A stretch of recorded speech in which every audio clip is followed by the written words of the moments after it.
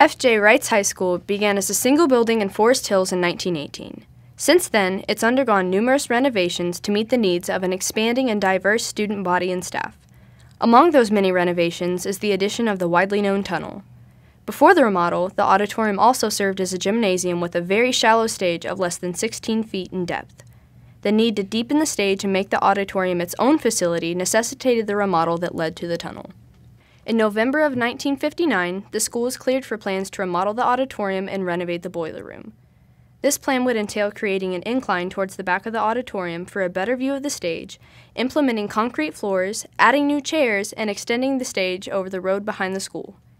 The supporting structure on the other side of the street opened the opportunity for a concession stand and a press box for the Reitz football games held adjacent to the new structure. Overall costs for the project were estimated at $410,000, with the press box estimated to require $21,000 on its own.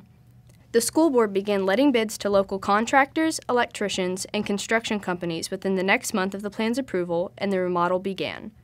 However, this was only one part of a three-phase project. Phase 1 included a classroom and gymnasium remodel that reached approximately $1 million.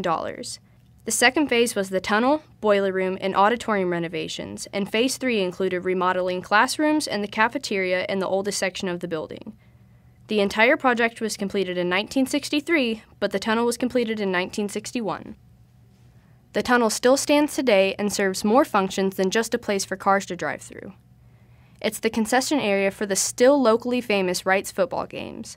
It's the monument that allows Reitz's outstanding theater department to showcase their works for the community to see and enjoy, and it's a significant part of the school's history, even half of a century later.